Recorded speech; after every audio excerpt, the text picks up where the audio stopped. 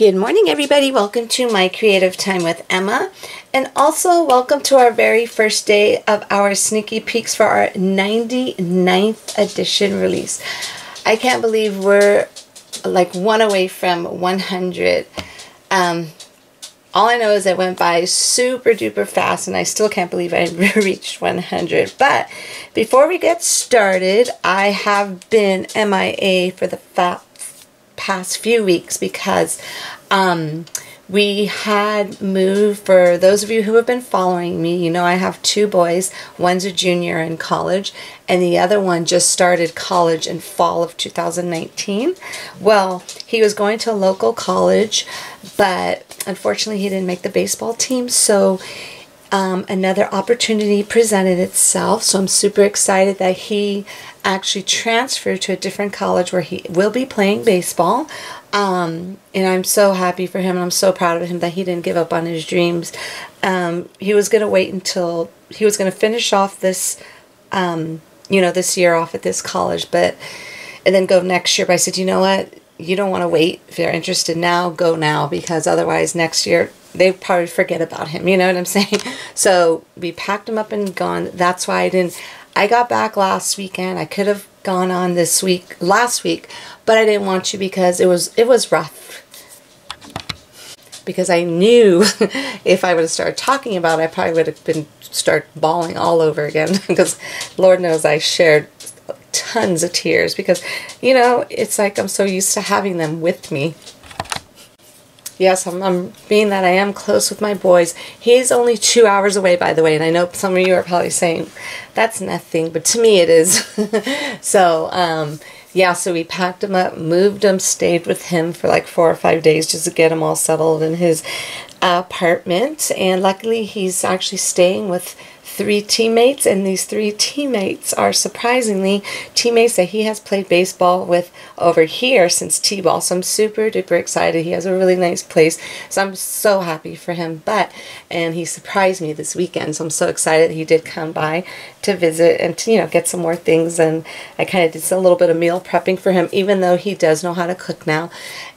He has a couple of days where he has double practices. He has double practices every day, but I figure I'd help him out a little bit. So on those days where he's extra tired, I could, help him out with the food situation. So anyways, I just wanted to share that with you.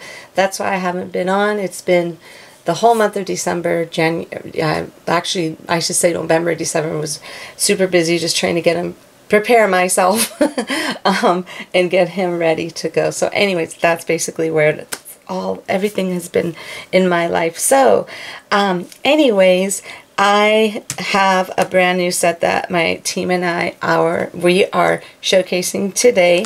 I love it because I always use these, and I should be using them in real books. I should be reading real books, but I read recipe books. I figure that's almost the same, right?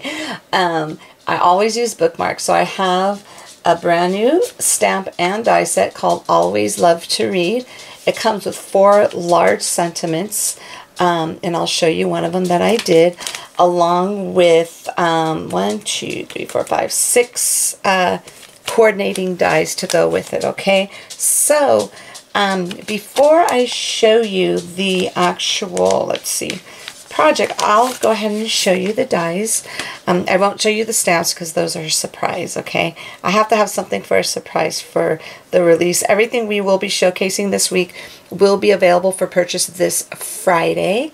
Let's see, that is on Friday, January 17th, 2020 at 8 a.m. Pacific Standard Time, okay? So I'm going to show you really quick. This is our bookmark here, and it comes with these 4 letters, a little outline, and the letter read, and then there's a little overlaying heart that you put there, and I'll go ahead and I'll show you how this works.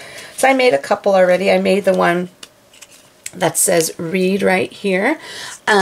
So this is one of them. Let me go ahead and grab a book here so you could see.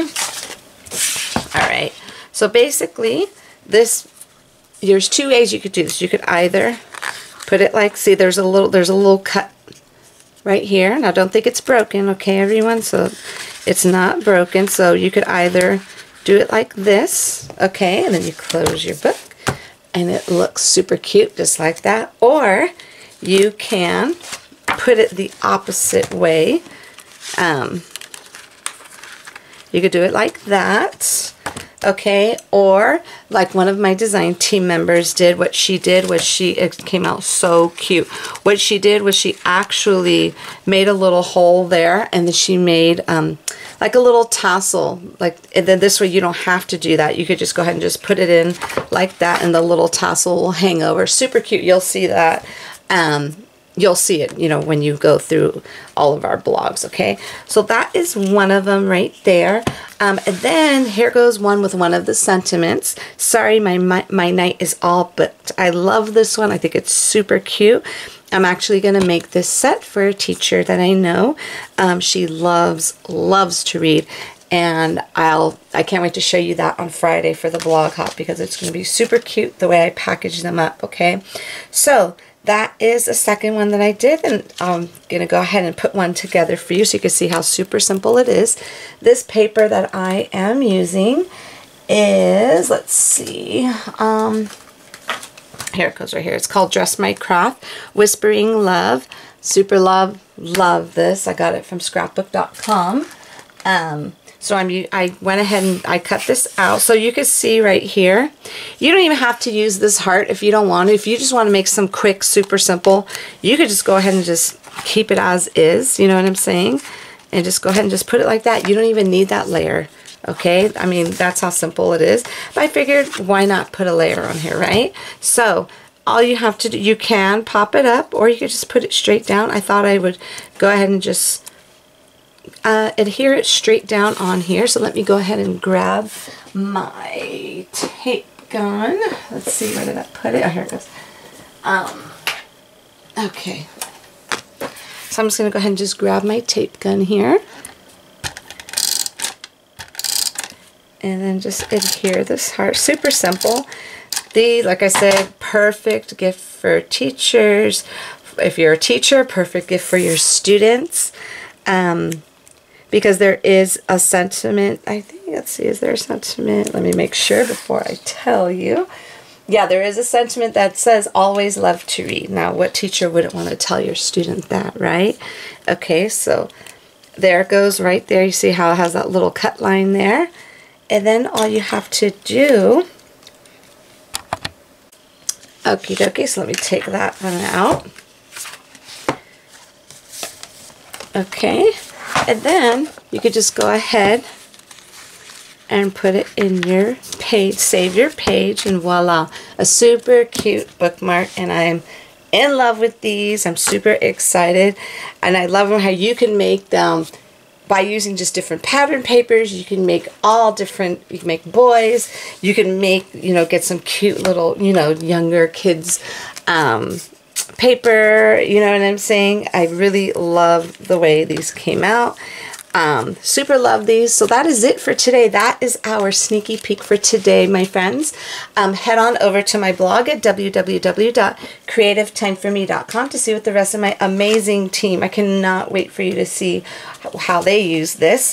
Go ahead and take a look at their, I will have links to my, to each one of their blogs on my blog. Go ahead and visit their blog, and don't forget to leave your comments on all of our blogs for a chance to win.